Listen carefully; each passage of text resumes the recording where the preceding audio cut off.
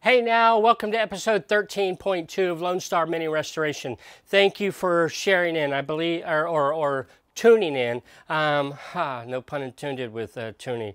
Anyhow, yeah, and I'm sitting here. As I started this video, I get a WhatsApp message from Alex, the DJSE. Anyhow, yeah, he's sitting here texting me. But let me go on with my video. So, what year is your Mini? My Mini, this guy right here, is an 82. Now, here in the USA, this is a perspective coming from the USA, and I would love to hear if it's different in the UK or other understandings of people here in the USA if you're watching this, by all means. But this is what I've learned over the time. You know, in the UK, my understanding is the year of your Mini, I think in the UK, and this is just I think, I don't know if it's true, but perhaps the years of your Mini are more accurate than they are here in the USA. And I say that because I know you guys have to go through extensive registrations and MOTs and whatnot, and you guys are far more understanding or up to date with what a 65 Mini MK1 versus a 1992 Mini. But here in the States, we're not. So here in the States, I believe there's two kind of people. One, the first being the person that just wants to drive a classic Mini. For whatever reason, they've loved them throughout their lives, or they're new to them, or whatever the case may be. They love the classic Mini. They want to drive one. They don't really care about the specs or anything. They just want a classic Mini. The second type of person is more of the classic enthusiast who likes to have the proper paperwork. Ideally, you know, if you can get a heritage certificate that shows when the car was made, you know, all the specs, the interior, the exterior, everything about it, where it was made, where it was shipped, what dealer, and all that good stuff. That's ideal, right? I think it's kind of ideal for me as well, because that's kind of what I want. Now, this guy behind me is an 82, and I imported it. But I'm getting sidetracked already. So here in the USA, I believe that the Minis aren't always as true as they claim to be. And I'll tell you why here in a minute. But, so, I have been practicing. I have a welder over here, and I have been practicing. I am nowhere near ready to touch that sucker to this panel. But, so since it's been a few weeks since my last video, I have not been sitting idle, and I'll show you what has just arrived, in fact. But over the last few weeks, life has hit, right? You know, we've had birthdays, we've had activities, we've had so much going on that I haven't been able to touch the Mini. So, but here it is. So I'm going to go on. In fact, you know what? Let me go to the other Mini, because that's kind of the one that I'm going to be talking about. So back to standards. The Minis were sold here in the States from 1960 to 68. You know, basically 8 or 9 years. In that time frame, I think there were, in 1964, according to Parnell's book, there were 2,198 Minis exported. Now, that's worldwide, not just to America. So a far fewer percentage of those actually came to the U.S. And then of that number, even a fewer number is a Cooper, and this is an Austin Cooper. So now I have a wonderful friend there who happened to go to the British Museum there, and he did some research for me. And it turns out that this guy is a legit 1964. It was produced in January of 1964, and it was exported in, was it October? I think it was October of 1964. I'm still waiting on my, well, I haven't ordered it yet, but I'm going to order the heritage certificate so that I have it with this. But this guy is legit. It's an American market. It was a private order. It didn't come to a dealership. It was, they think it might have been a serviceman. Not sure about that, but it was a legit American market, and that's why there's some few different things on it. And it was a deluxe model. It was a deluxe Austin Cooper. So yeah, I'm so excited about this because the numbers. I mean, this guy. The numbers on this car of how many are over here are probably far and few between that haven't been imported since that time frame. But so. Yeah, well, scratching my head here. Oh, okay, lessons learned. So, according to our Department of Transportation, You know, in 1968, these Minis were sold from 60 to 68, and then it was shut down in 1968 due to our Department of Transportation and safety standards. Basically, there were three reasons. One was crash worthiness, post-crash survivability, and then what was the other one? See, crash worthiness, post-crash survivability, and then, oh crap, there's another one. But it's stuff like, you know, having a defogger on your glass or on your windshield, gentlemen, windshield, not windscreen. And then also bumpers at the right height, or indicators, or a lot of things went into this, or into their safety regulations. And so they shut down the sale of the Mini in 1968. So after that, if you can imagine, for everybody that loved the Mini, they could no longer import them. You can only import a Mini that is 25 years or younger or older, 25 years or older.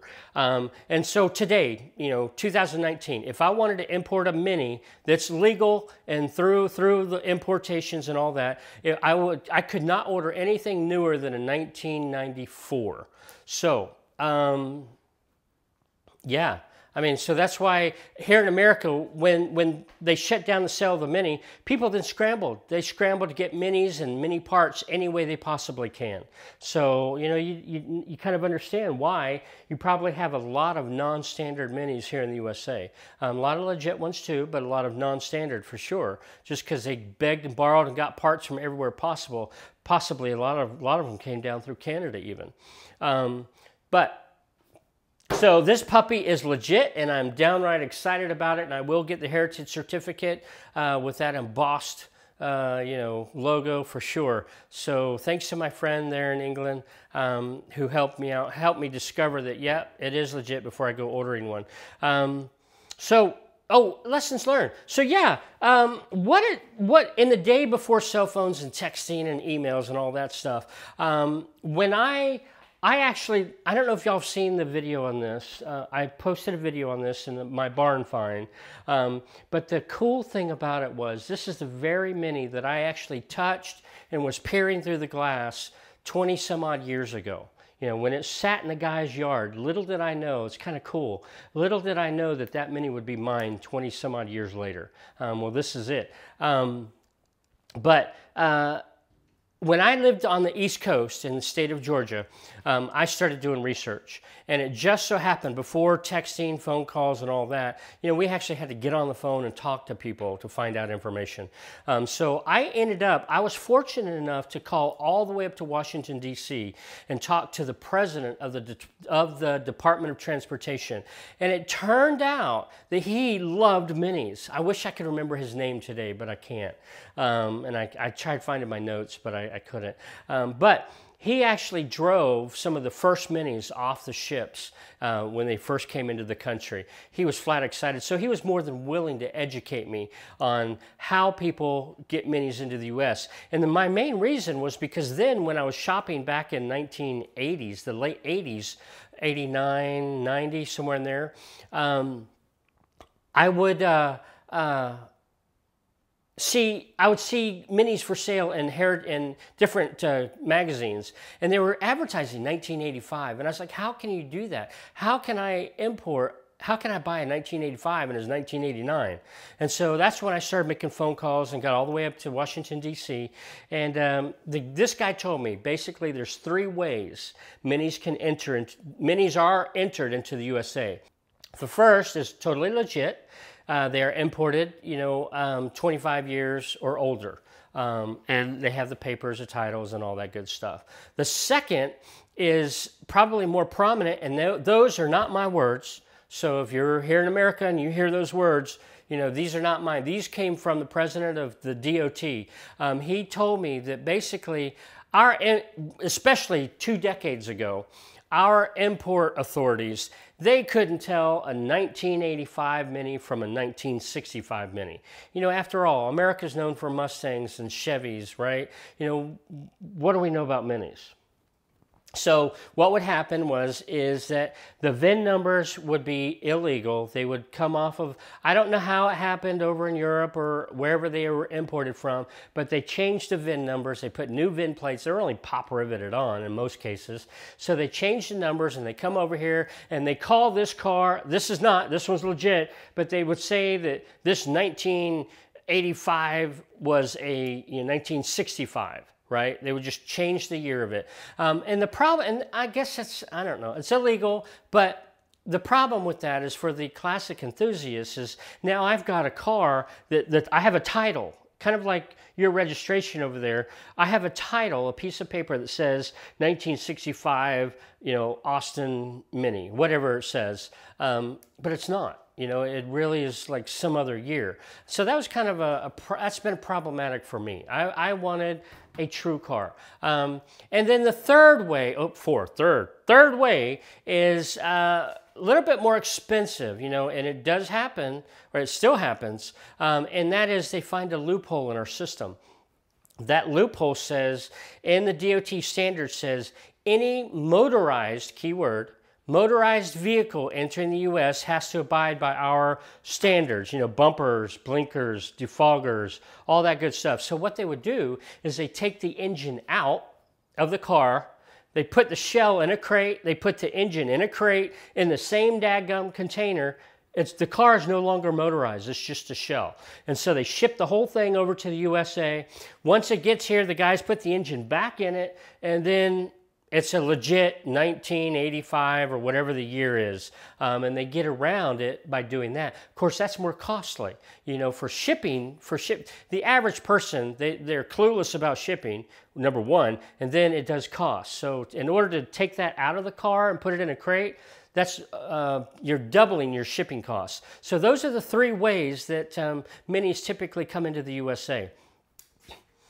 Yeah, so really that's all I was going to share in this video was that I was going to, in my last video, 13.0, I basically said that I thought this was a 1964. I wasn't 100% sure, so there's still curiosity, but I have identified it is a 1964. I have also verified my 1982, which, by the way, let me show you something that's kind of interesting. My 1982, I was misled when I bought it from a gentleman in England. I won't mention names or locations, but I was understanding that it was an English Mini.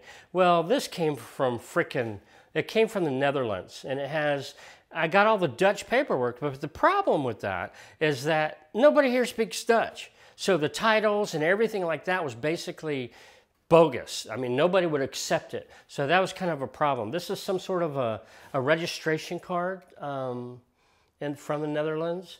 And of course, I can't read anything on it other than some things, like, yeah, there are some things that I can read. But yeah, so now I've got all my parts. I'm excited. Yes, I'm excited about this guy. I've got all my parts. Let me zoom in on that a little bit again. They're almost all Heritage. There are some brackets that probably are not Heritage, but my seals here, my seals are Heritage. My A-panels, my full A-panels with door seals included are Heritage. Most of the A-posts are Heritage except for one. My scuttle is Heritage. My rear, whatever you call that guy, sunglasses, according to my daughter, that is not Heritage, that's a Magnum panel. But then my beautiful floor panel, this guy, I think it cost as much to ship it as it did to buy it. So yeah, ain't it great? Thanks for watching. Yes, while my videos aren't as quick as most of you out there, Gentleman's Motor Racing Teams, and John and Tony, and even Stu and Jag, all you guys, y'all are awesome. I mean, I love watching them. Keith Miller, you guys are fantastic. You keep me motivated. You keep me going. That's for sure. So thank you very much. I am ready. I've got to practice some more because I'm not going to touch the car until I'm comfortable with welding. I'm excited. This guy's legit. I'm excited I have parts. Yeah, ain't it great? So, hey, guys, thank you for watching. Texas-sized mini project from Lone Star. Bye just now.